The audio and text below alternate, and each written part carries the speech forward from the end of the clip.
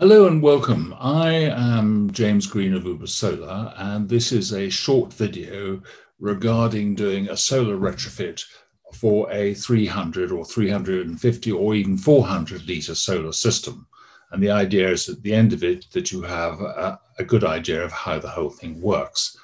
So why are you getting a big system? And the answer is that if you are between 5 and 8 people, a solar system of 150 or 200 litres just will not be big enough to provide you with enough hot water. But we don't put in an enormous, very, very heavy 300 litre tank. What we do is we use your existing tank of 150 or 200 litres and we add an extra Class B new tank of 150 or 200 litres plumbed in series with the existing tank making 300 or 350 or even 400 litres. And then what we do is we install the solar collector on the roof, preferably facing north, and we pump the water from both geysers through a reticulation ring in and out of the solar collector using a solar electric panel as the power source and a solar pump.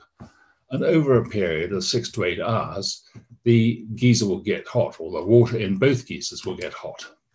Now, 2 electric geysers of 150 litres plumbed in series will provide enough hot water at 40 Celsius, being a washing temperature, for 4 to 7 people to shower each day, or alternatively for 3 to 4 large baths.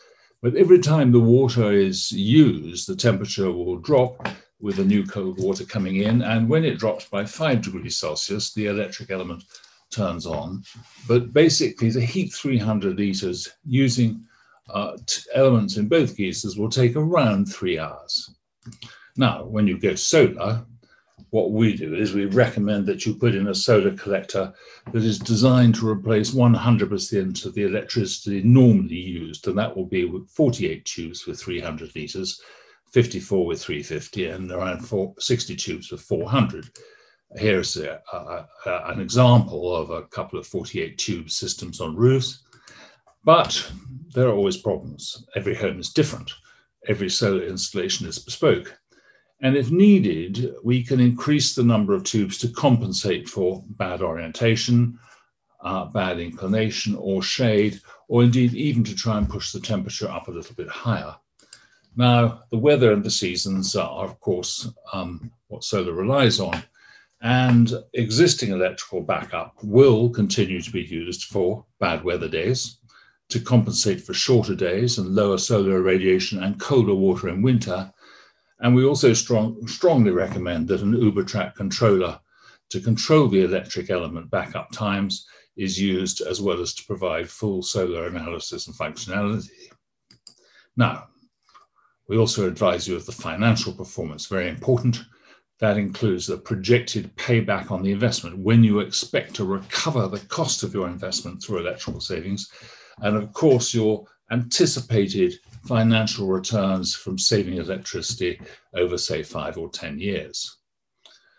And with that, I'd like to say thank you very much for listening.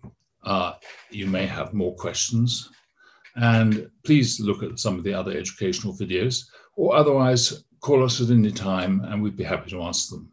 Thank you so much. Goodbye.